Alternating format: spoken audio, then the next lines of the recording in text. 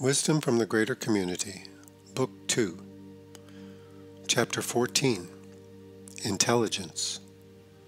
As revealed to God's messenger, Marshall Vian Summers, on April 9th, 1992, in Boulder, Colorado.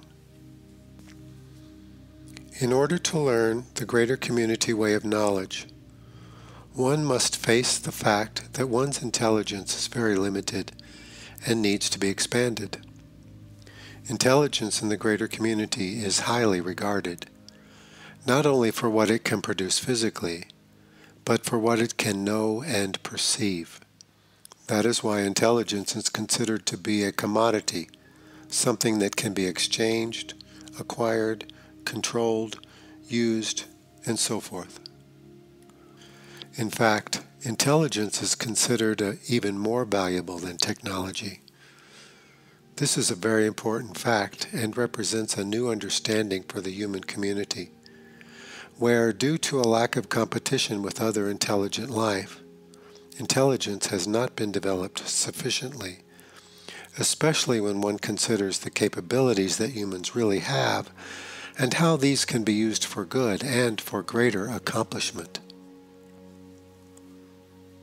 When you do not compete with others, you tend to rest upon your own abilities and make great assumptions about them. You seek comfort, complacency, and confirmation. These things are not appropriate in an environment where competition is active. Indeed, it is true that you will be competing in intelligence with those who are now visiting your world. It is not just their technology that is superior. It is their understanding of the mental environment and their ability to manipulate it for their own ends. Here you are at a great disadvantage, for you have not cultivated your mental abilities and are not aware of how your mind can be controlled by other minds that are more concentrated, less diffused, and less conflicted than your own. This is a very great and perhaps sobering fact of engaging with life in the greater community. All of a sudden, competition becomes very real. It is not merely competition amongst yourselves, for the differences between you are not great enough to stimulate a truly competitive environment. Interacting with other intelligent life that has a very different orientation and a very different set of assumptions about the universe. Intelligent life that is seeking you out for purposes that are unknown to you. You are suddenly thrust into a situation where you must rise to meet many different kinds of occasions for which you have no preparation and no understanding. The greater community way of knowledge provides a way to meet this great need. Many people need this preparation, though perhaps few will undertake it at this time. With such a great disadvantage regarding competition for intelligence, you must accept this recognition with great seriousness. Since you are not used to being in a competitive situation regarding intelligence, you are ill prepared for this and will want to fall back on your old accomplishments and assumptions, for they have been adequate in many respects to carry you this far. In the future, they will prove to be very inadequate. Regarding the visitors that are in the world now, they are much more concentrated on their mission than you are. They are much more focused on achievement than you are. They are less compromised by conflicting desires, wishes, and beliefs than you are. Perhaps they will seem mechanical to you and one-dimensional. This is not the case. When you think these things, you are reacting to being in the presence of someone who is very focused, very concentrated, and very determined. Having this sense of contrast is necessary for you to recognize the need for intelligence and to prompt you forward in a practical form of development. Let me now give a helpful definition of intelligence.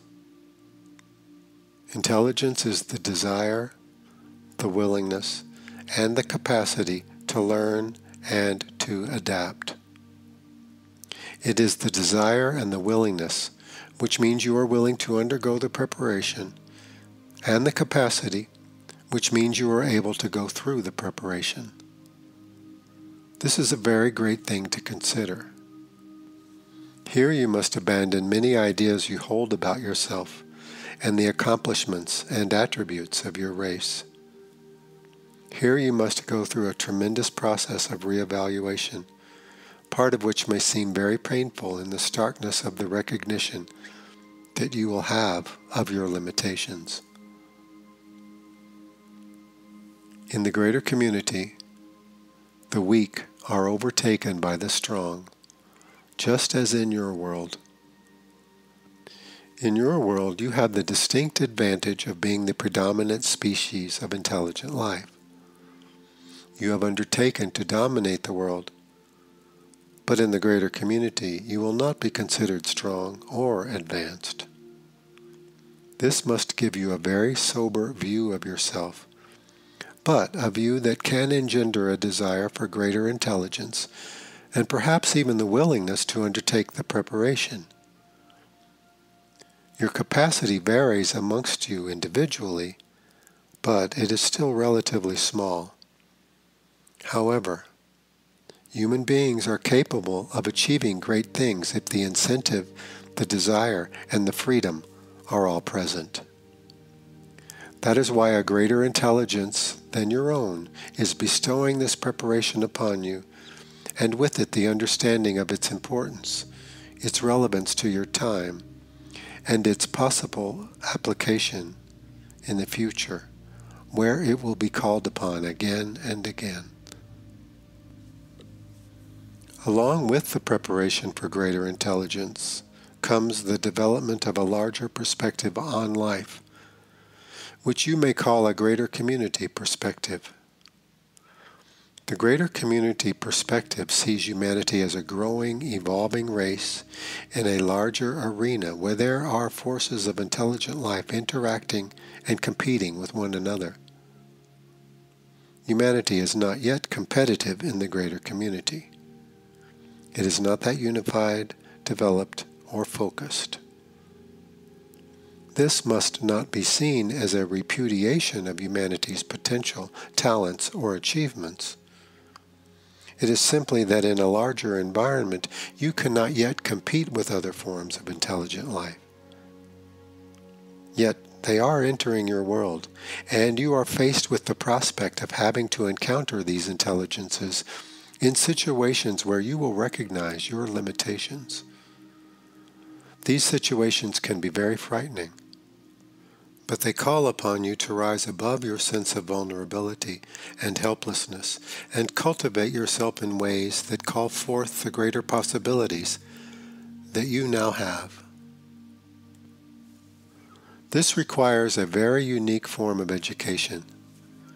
It must be a form of education that is presented to humanity from beyond the world, for humanity cannot prepare itself for the greater community. Though people will prepare other people in the way of knowledge, its source is from beyond the world. It emanates from a greater intelligence and a greater race. You must recognize the need to have the willingness to undergo the preparation in the greater community way of knowledge. You must feel this need. You must see it in the world. You must consider it deeply. Your desire for truth, for the resolution of conflict, and for self-realization is essential here. Here your own desires and needs are not sufficient, for you need to recognize that your abilities and understanding are needed in the world. This then will call forth what is possible within you. This can stimulate the development of intelligence. Now, people already consider that they are very intelligent. This is generally assumed because they do not live in a competitive environment in this regard. Compared to plants and animals, you do seem very intelligent. you are also very troubled in comparison to these life forms. Yet now you are emerging into a new arena with new requirements, new possibilities, and new dangers. Clearly, it is a danger when human beings will not respond to what is occurring in their lives and will not seriously consider the implications. That is a risk. The desire to learn, the desire to understand, and the desire to overcome are all inherent within you. These all add up to a great motivation that is being accelerated in the human race. As larger and more complex problems arise, they call upon human beings to concentrate, to learn, to adapt, and to rethink their current positions, all these things. It is wise then to consider that you are a developing intelligence. Intelligence requires development on many levels and in many different arenas of activity. It requires clear thinking, objectivity, inner perception, highly cultivated intuition, the ability to understand mechanical things, and the ability to identify and discern behavior. In practical matters and in the mysteries themselves, greater intelligence must find a larger view and a larger application. After all, if you evaluate your own intelligence, you can only do so in contrast to something else that you consider to be intelligent. Indeed, there are life forms that are more intelligent than you, and obviously, life forms that are less intelligent. It is the life forms that are more intelligent that can advance you. They will reveal your limitations and emphasize the need for these limitations to be overcome. And they will demonstrate to you that you live in a competitive environment as far as intelligence is concerned. Following the greater community way of knowledge requires a much higher level of thinking, evaluation, recognition, insight, and decision-making. It also stimulates your greater virtues and requires them to be developed and to be expressed. To undertake this, you must be willing to go beyond your former understanding of yourself and of the world. This is essential. From a greater viewpoint, you will see the same things that you saw before, but you will have a different perception and will draw different conclusions. The presence of alien life here in the world demonstrates this clearly. Perhaps you have not had an encounter with other intelligent life, but you are feeling the effects of their presence here.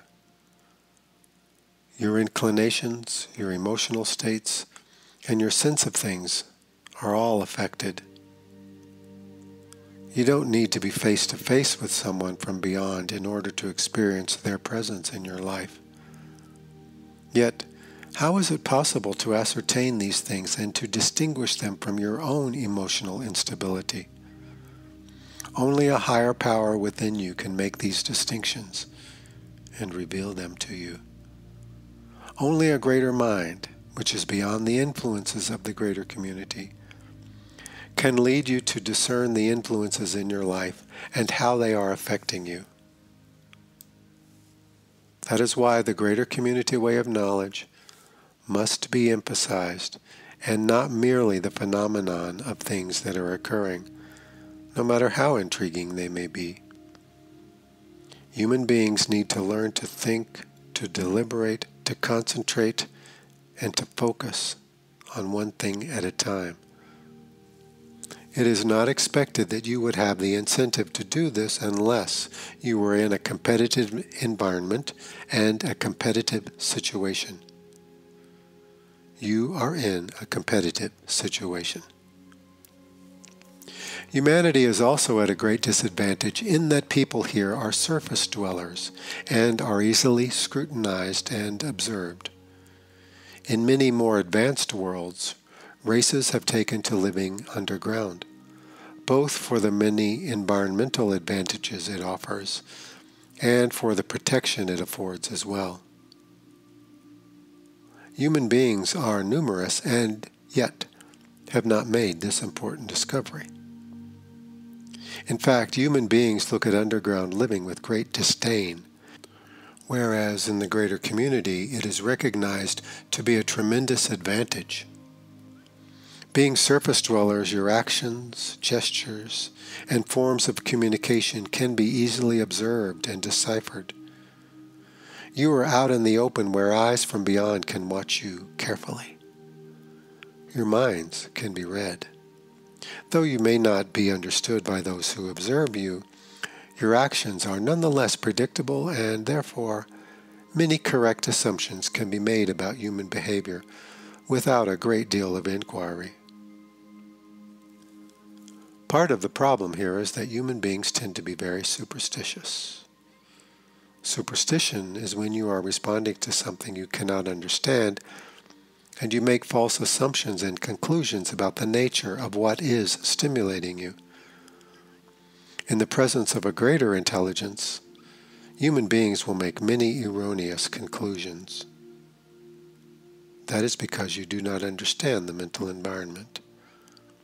Indeed, from a practical standpoint, should an alien power want to take greater control of human affairs, they certainly would not need weapons to do it.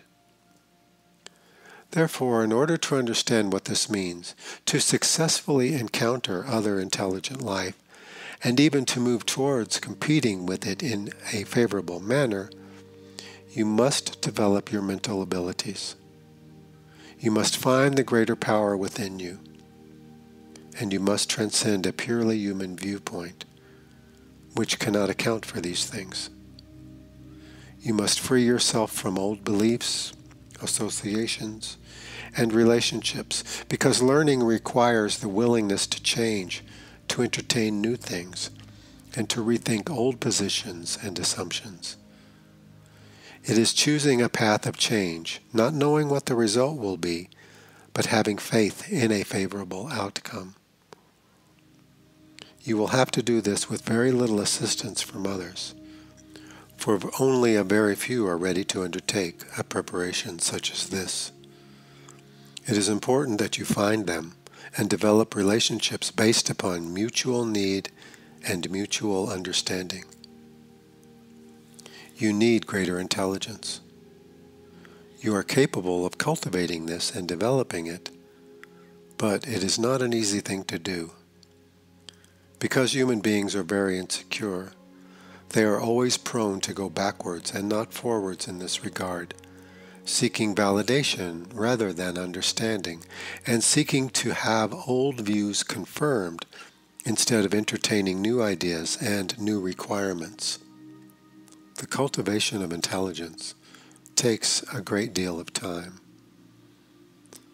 Inherent in intelligence is the need for wisdom in the recognition and application of power. You have a certain amount of power over your physical environment now.